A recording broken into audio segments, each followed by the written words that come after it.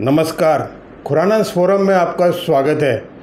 18 मार्च को India today conclave के thanks giving में ग्रुप की वाइस चेयरपर्सन कल्ली पुरी ने वहां बैठे डिग्निटरीज को मिलवाया अपनी पहली, इनफैक्ट भारत की पहली आर्टिफिशियल इंटेलिजेंस से बनी एंकर सना से।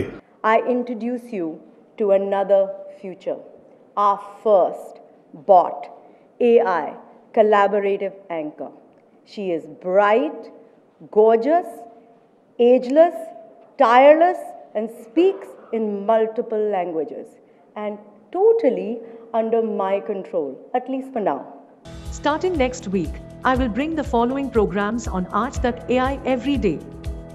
Daily news updates several times a day.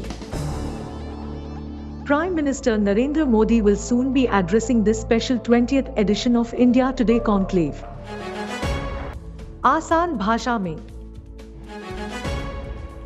I am starting a show in which I will answer your questions. You can ask me anything under the sun. सना से पूछो.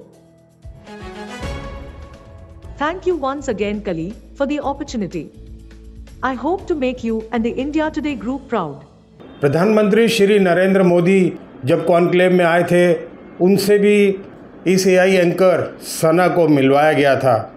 Since you're a great believer of technology, Prime Minister, I thought you would enjoy meeting our newest anchor, Sana. She is our first AI anchor and I'd very much like you to meet her. Sana, come say hello. माननीय प्रधानमंत्री जी, हम आभारी हैं कि आप हमारे बीच आए। मेरी ऑन द जॉब लर्निंग अब शुरू हो गई है और 2024 तक मैं देश की सबसे अच्छी जर्नलिस्ट होने की कोशिश करूंगी। उम्मीद करती हूं कि तब आपसे एक एक्सक्लूसिव इंटरव्यू करने का मौका मिलेगा। बहुत बहुत धन्यवाद।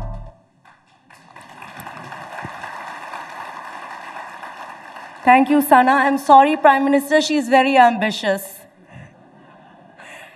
साइंस एंड टेक्नोलॉजी इतनी तरक्की कर रही है और अगर यह एआई एंकर सना फेमस हो जाती है तो चैनल के लिए भी बहुत आसान हो जाएगा।